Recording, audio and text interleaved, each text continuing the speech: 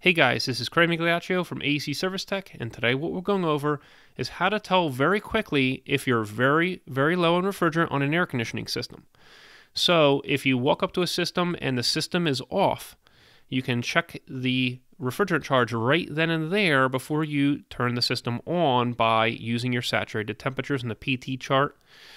So on our gauge faces, in this example we have our PT chart overlaid already, and we see that the outdoor temperature is 70 degrees. We look at the rating plate and we see that we have a refrigerant in the system that's R410A, and we see that both of our gauges are measuring the same pressure. That pressure is 118 psig. Now if we bring that into the inner ring for R410A, which is a saturated temperature, we see that we have 40 degrees. But the surrounding air temp is 70 degrees inside and outside the building. The saturated temperature should match the surrounding air temp. In this case, it should be 70 degrees. So we already know that we don't have saturated refrigerant in this system. Saturated means that liquid and vapor both exist at the same time. And what this is telling us is that we only have vapor refrigerant in this system. If you only have vapor refrigerant in the system and no liquid, then that means that you've leaked out about 7/8 of your full refrigerant charge, and you don't even have to turn the system on to know that you're very low on refrigerant. The other thing to determine is if you are reading a pressure of 118 psig, are you sure it's R410A refrigerant? Because it could be that you have R22 in this unit and not R410A. So you really need to look at the stickers on the rating plate, the sticker on the compressor. There should even be a tag on the TXV if it's equipped with one. You can also use a refrigerant analyzer. So you got to make sure that you know what refrigerant's in that outdoor unit before you say, oh, it is definitely low on refrigerant. Now we're going to go back to R410A again. So say the rating plate said R410A and the system is running with a frozen evaporator coil. The first thing you're going to do is check the vapor gauge, and you're going to see that you have a saturated temperature that's lower than 32 degrees. In this case, you have a vapor pressure of 78 psig. If you bring that into the saturated temperature, you read 20 degrees. So the saturated temperature is going to be below 32 degrees because that's the temperature that air freezes onto the outside of the coil at. So if the refrigerant's below 32 degrees, that evaporator coil would be frozen.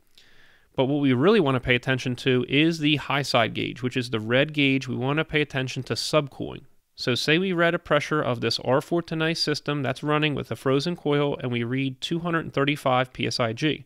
If we were to bring that into the inner ring of R410A, we read a saturated temperature of 80 degrees. Now on the liquid line with our temp meter, if we read 78 degrees, then that means that we only have 2 degrees of subcooling. If we have, say, 1 degree, 2 degrees, 3 degrees of subcooling, then that's telling us that that system is low on refrigerant, regardless of whether you have a TXV metering device or a fixed orifice metering device. So you don't necessarily have to defrost that evaporator coil before diagnosing the system to determine if it is low on refrigerant. Now, if you got a subcooling of 8 degrees or 14 degrees or something like that, it could be a low airflow problem or a liquid line restriction problem. And we have some articles over at our website that you can read to determine what the problem could be.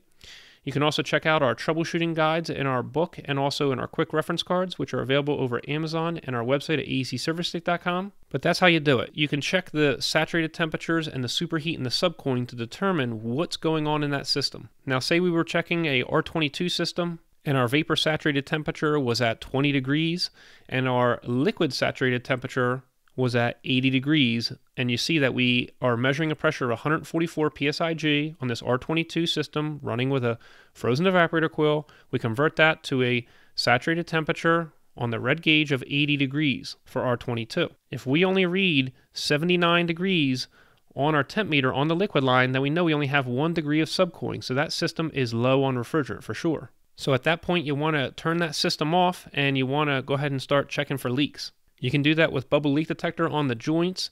You can use the ultrasonic leak detector. You can check out some other videos I've done with that. And to learn more about checking the refrigerant charge using superheat, subcooling, and to learn more about checking the refrigerant charges of air conditioning systems as a whole, say maybe you're just not understanding the superheat, the subcooling, the saturated temperatures, check out our book. We have sample pages over at the website at acservicetech.com.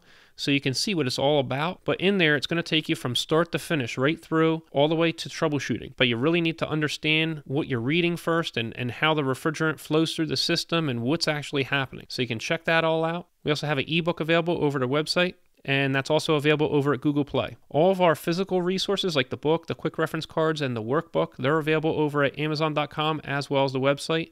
Check us out over on Facebook.com/AEC Service Tech, and I hope you enjoyed yourself. We'll see you next time at AEC Service Tech channel.